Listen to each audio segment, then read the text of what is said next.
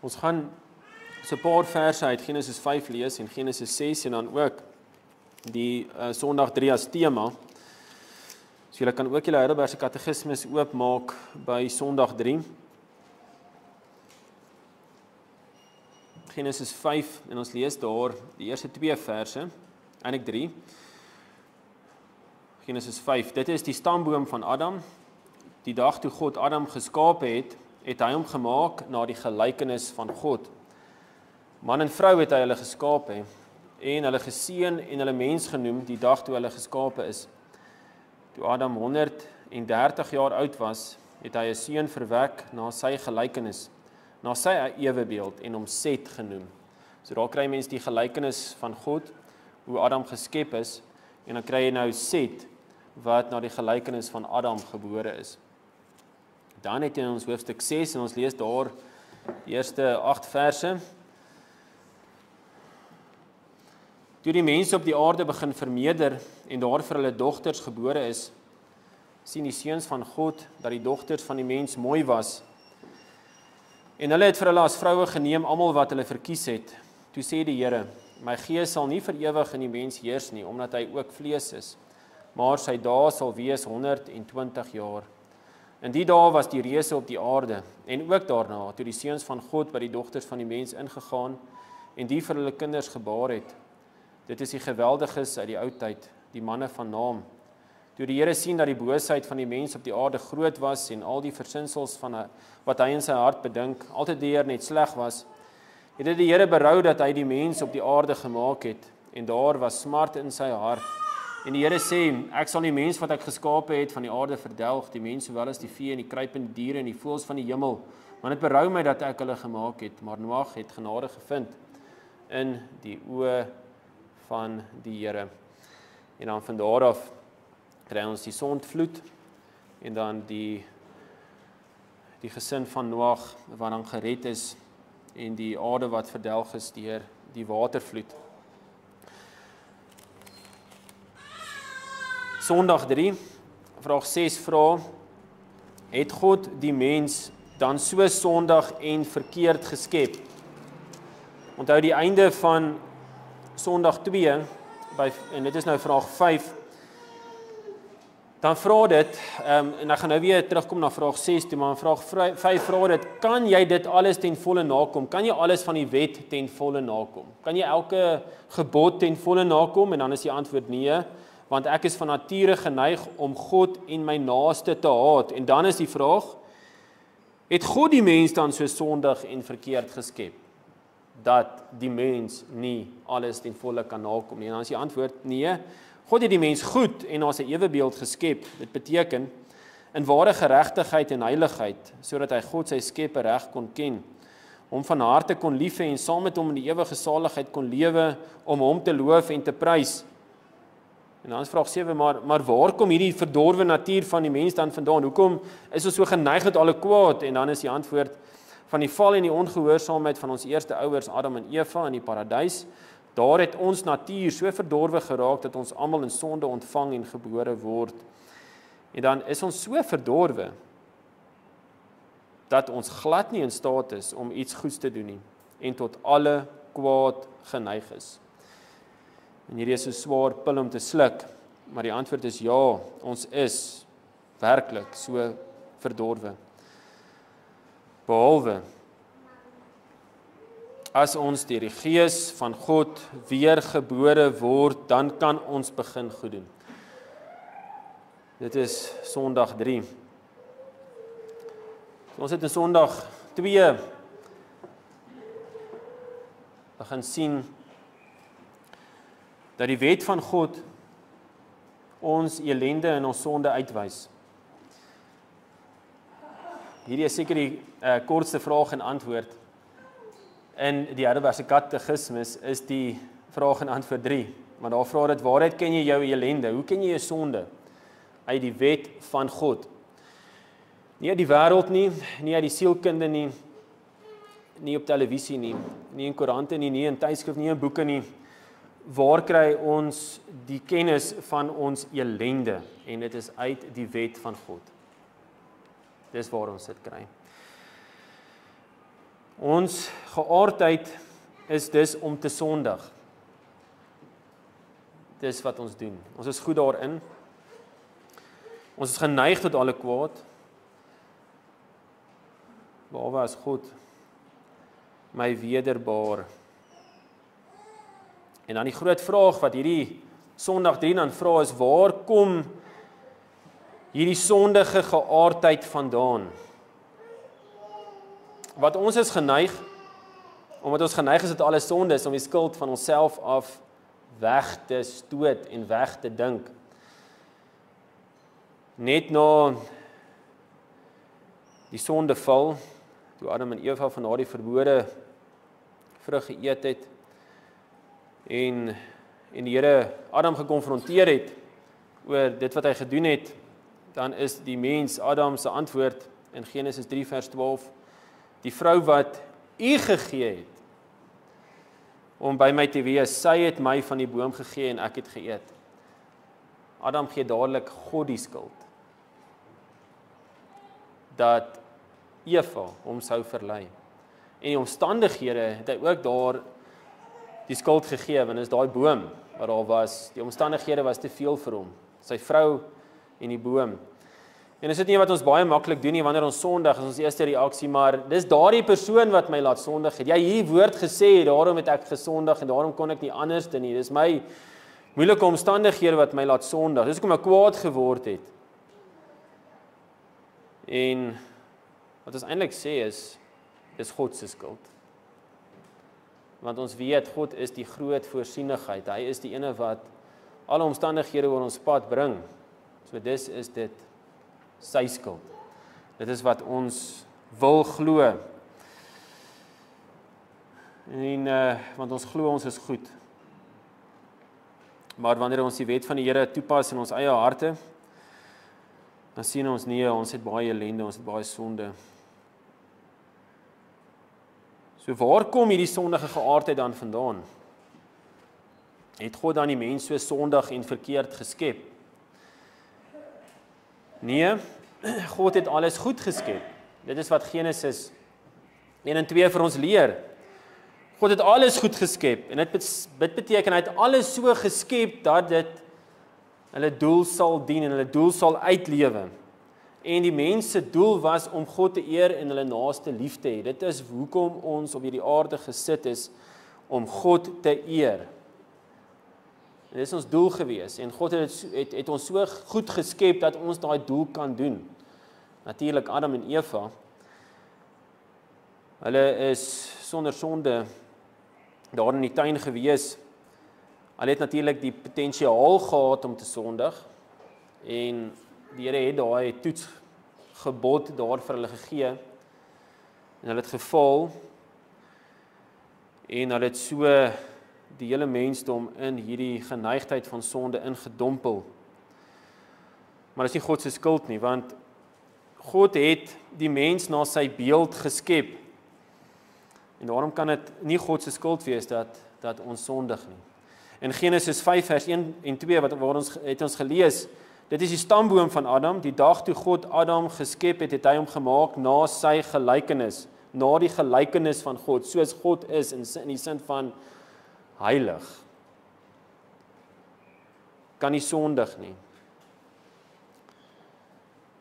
Sondig nie, wil goed doen.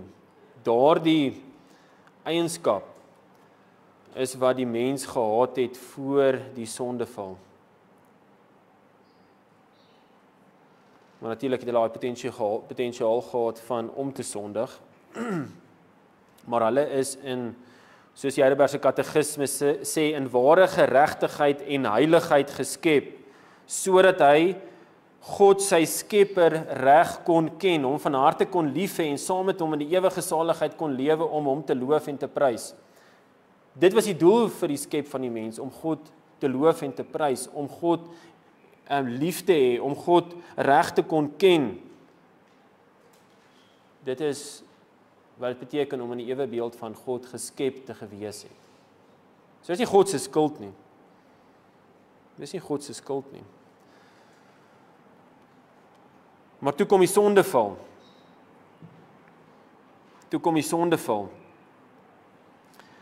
En die vraag is dan, is dit Adam en Eva se skuld en nie my skuld nie? Maar dit is ook ons noodwendige volgende reaksie, maar ek het niks te doen met Adam en Eva nie. Behalwe dat dit my voorouers is en ek van daar af afstam. Wel, soos Adam die hoof is van die mensdom, so het Christus natuurlik die hoof geword van die nuwe skepping, die kerk. Adam is die hoof van die mensdom, en toe hy gesondig het as hoof, want in hom was die hele mensdom, het die hele mensdom in sonde gedompel, hy was die verteenwoordiger. Maar, hoor gaan hierdie vers in Romeine 5 vers 12, wat vir ons baie mooi perspektief gee, op waar die sonde vandaan kom.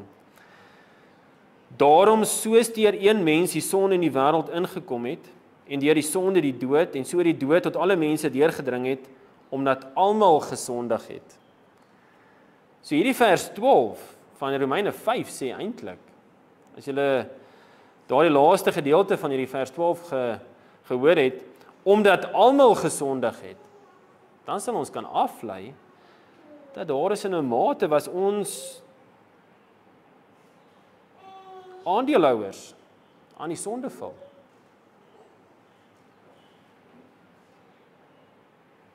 Dis ons wat as die ware saam met Adam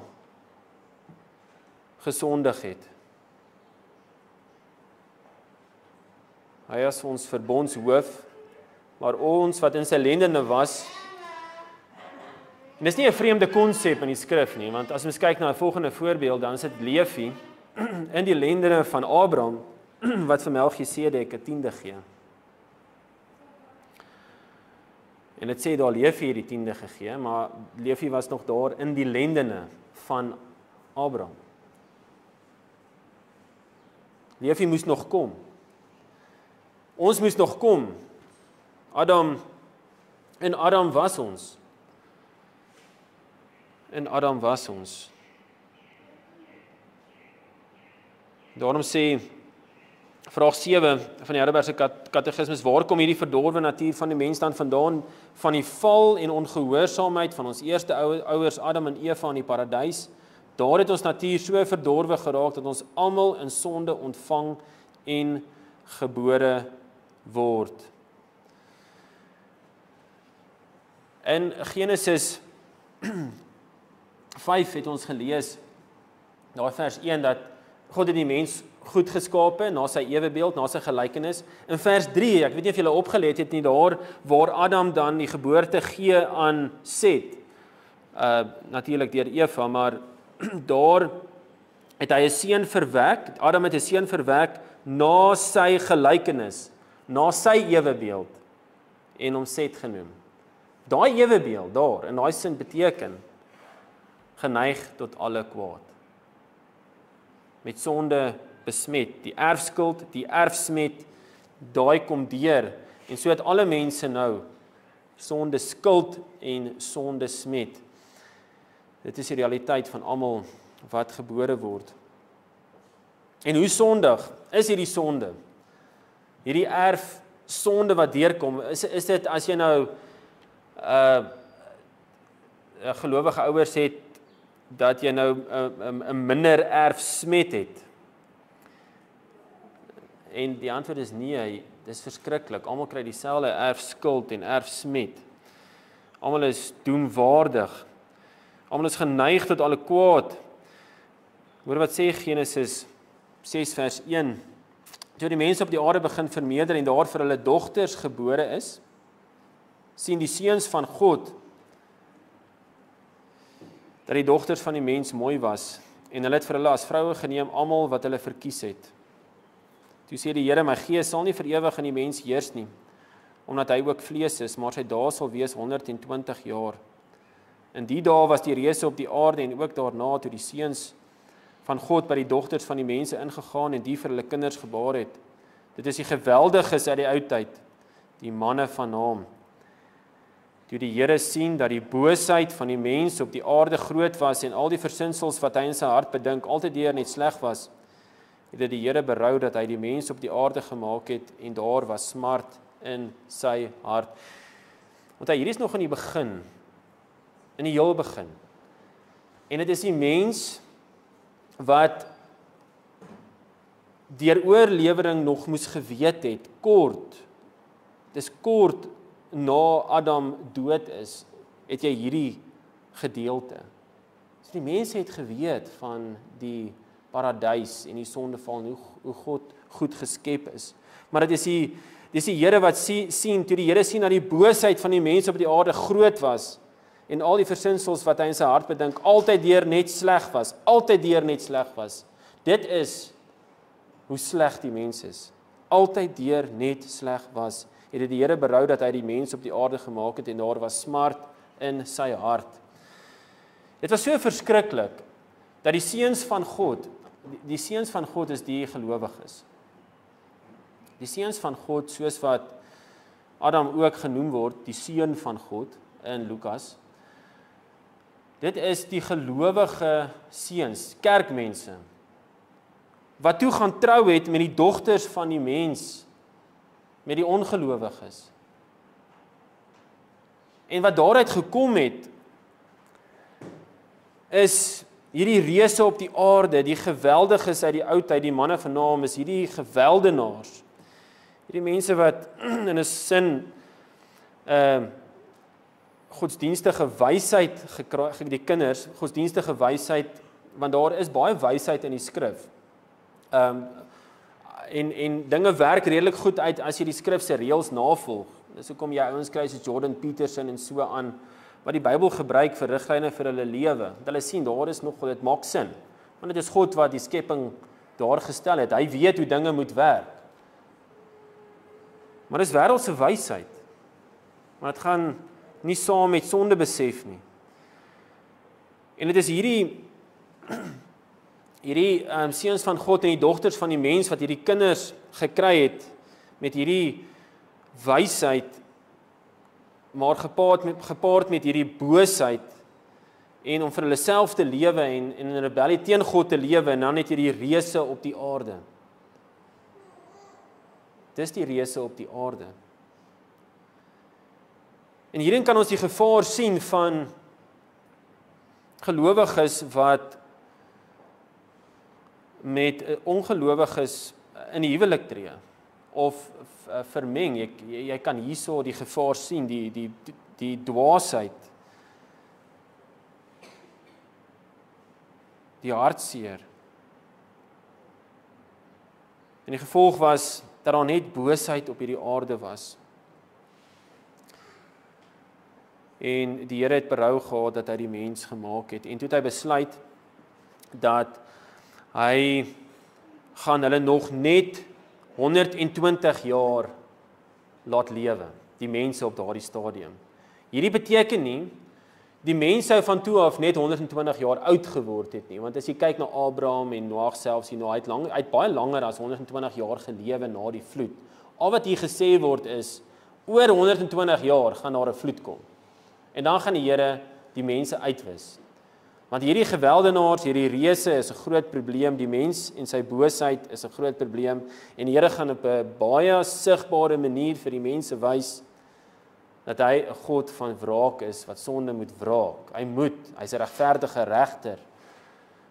Maar hy het ook gewys dat hy genadig is. Want in vers 8 van Genesis sê dit, maar Noag het genade gevind in die oë van die Here. In Hebreërs 11, dan kry mens Noag,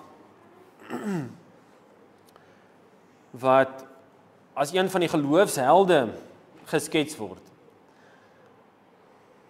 Wat sê dit daar? Hebreërs 11 vers 7. Deur die geloof het Noag, toe hy 'n goddelike waarskuwing ontvang het. Hy het daai goddelike waarskuwing gehoor van 120 jaar van dit gaan reën. Dit het nie op daai stadium al gereën nie.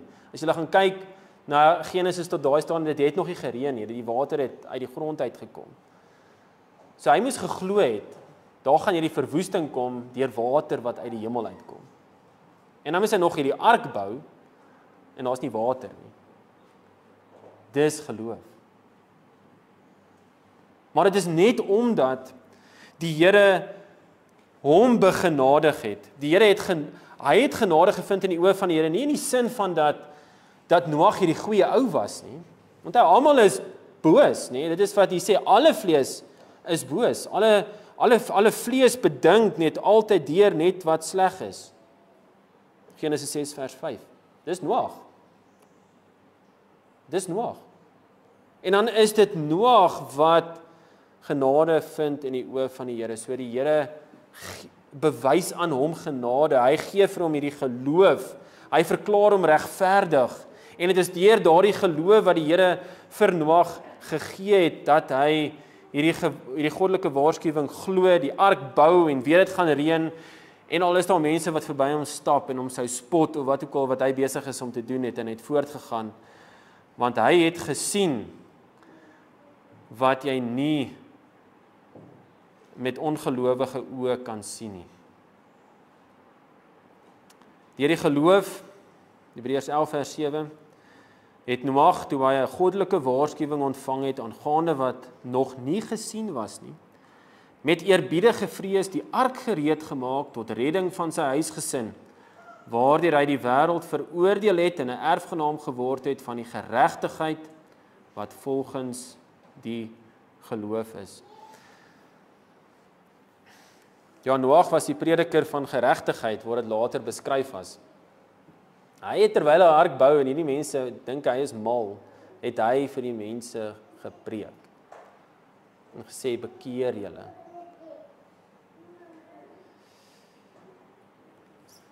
So dit is dan net deur die wedergeboorte wat mense kan begin goed doen, kan begin 'n ark bou tot God se eer. Daarom vraag 8, is ons so verdorwe dat ons glad nie in staat is om iets goeds te doen nie en tot alle kwaad geneig is? Hier is 'n baie belangrike vraag. En die implikasie hiervan is geweldig. Kan niemand enigiets goeds doen nie? Niks goeds doen nie. Of liewer, kan iemand goeds doen? Van nature? Nee. Niemand kan goed doen nie.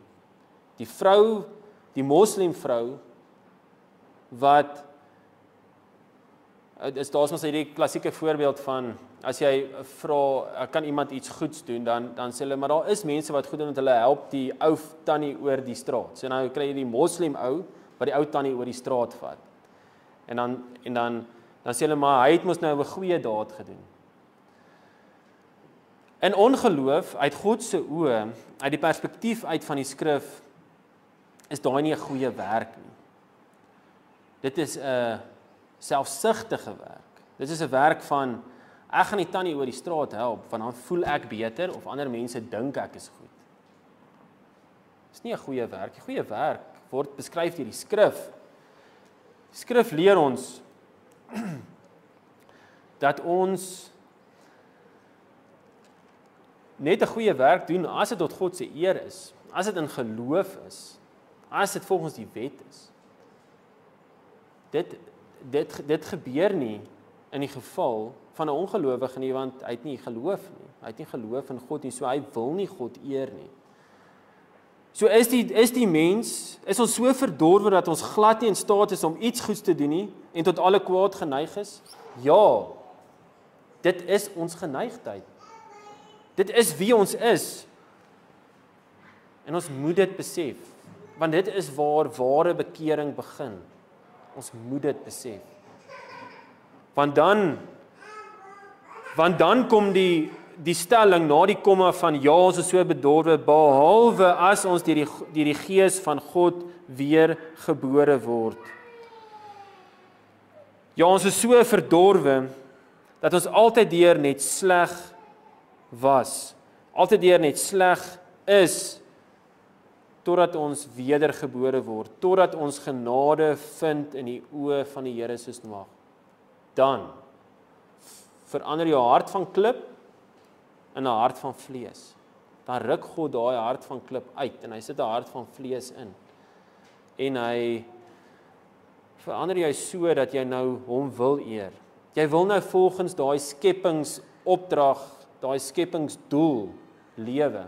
Want God het goed geskep en nou deur die herskepping, deur die wedergeboorte, kan jy nou weer begin om God te eer.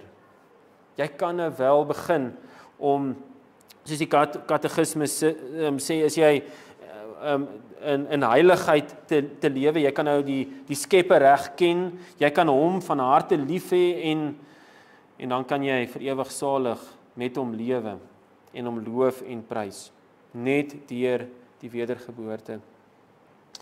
Romeine 5 vers 18 tot 19 sê daarom dan, net soos dit deur een misdaad vir alle mense tot veroordeling gekom het, so ook is dit deur een daad van geregtigheid vir alle mense tot regverdigmaking van die lewe. Julle sien, wedergeboorte kan nie plaasvind sonder dat iemand ons reggemaak het voor God nie. En dit moes 'n volmaakte mens wees, maar ook God wees, sodat hy daai sware ewige straf kon dra in tyd, maar hy moes ook volmaakte mens wees, sodat hy in ons plek kon sterf, en dit is Christus, en is deur daai een daad van geregtigheid, het hy vir alle mense, en dit is vir alle uitverkore mense, het hy dan regverdigmaking van die lewe kom gee.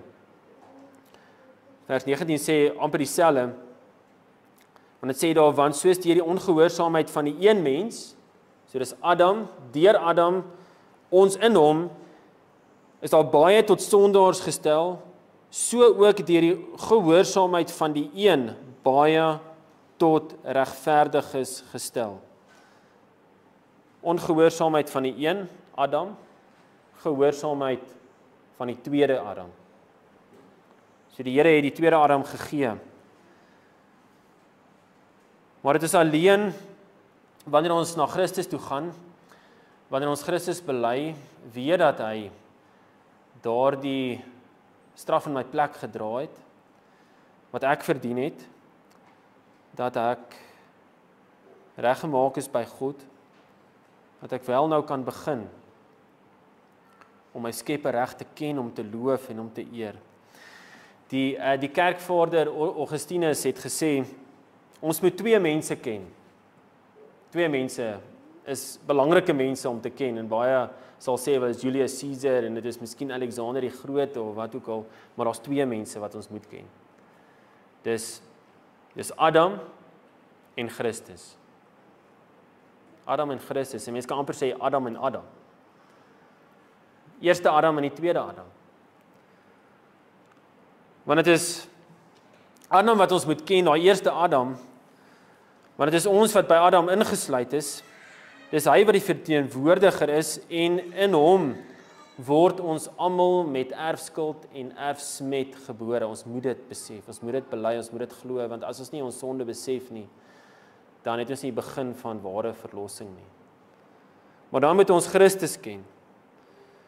Ons moet glo, deur Christus word ons van die erfskuld en die erfsmet in Adam verlos. Hy verlos ons van sondeskuld en sonde mag. Want wanneer daar wedergeboorte plaasvind, dan is jy nie meer onder die mag van sonde nie. Jy kan nie meer sê, ek kan nie anderste nie as om te sondig. Jy kan dit nie meer sê nie. Dit kan nie meer deel wees van jou woordeskat nie. Jy kan nie sê, wel ek sukkel met hierdie sonde en dis maar net hoe ek is nie. My pa was so, my hele geslag was so. Hy het gesukkel met hierdie sonde. Vloek, ongeduld. Wat ook al. Jy kan dit nie meer sê nie, want jy ken ons nou Christus. Dis hy wat ons kom verlos het van die sonde, skuld en die sonde mag. En daai is belangrik. Want wanneer ons Christus bely, wat bely ons? Bely ons net wel, Christus het kom sterf vir my skuld, en dit het geen impak in my lewe vandag nie. Geen. Dan is Christus nie jou verlosser nie. Christus is 'n volmaakte verlosser. Hy kom en hy breek die mag van sonde. Jy's 'n herskepping. Dit is hoekom dit so belangrik is, daai woord herskepping. Want wanneer God geskep het, het hy die mens vir 'n doel geskep om dit te kan doen. Ons kon God reg ken. Ons kon hom reg loof en prys vir ewig, nee? Dit was die pad waarop Adam geskep is. Hy sou uiteindelik dan in daai gehoorsaamheid sou hy die ewige lewe gekry het, want paradys was nie die uiteindelike bestemming nie. Die uiteindelike bestemming is om regverdig verklaar te word, sodat jy in God se heerlikheid is en sonder sonde, en dan ook dat jy nie meer die moontlikheid het om te sondig nie. Dis die uiteindelike pad waartoe Adam op pad was. Maar nou het Christus gekom, want Adam het gesondig, daai skepping is verdorwe gewees, en toe moes Christus kom en die herskepping bring. En die herskepping beteken, mense word so verander, dat hulle nou kan begin lewe tot God se eer. Nou kan ons God reg leer ken. Daarom dat ons nie net sê, soos baie mense sê, wel, ek het nou maar die Bybel gelees, en ek het al hierdie stories gehoor in die Bybel, en ek weet nou genoeg nie. Dan is jy nie besig om God reg te leer ken nie. Jy wil die hele tyd die skrif ondersoek, want jy weet, ek kan God hoe langer hoe meer, deur die Gees wat in my werk, en my oë verlig, kan ek God beter leer ken. En ek kan hom loof, en ek kan sonde afsterf, want sonde het nie meer die mag oor my nie. Christus is oorwinnaar. Jy sien die oorwinning wat Christus gebring het, is meer as net sondeskuld. Dit is om ons te verlos van die sonde mag. So kom ons bely Christus. Maar kom ons bely ook dat Adam ons vader is, dat God nie verkeerd geskep het nie. Dit is nie hy wat verkeerd geskep het nie. Hy het goed geskep. Dit is ons wat in Adam geval het. Maar dit is God wat ons kom wederbaar het.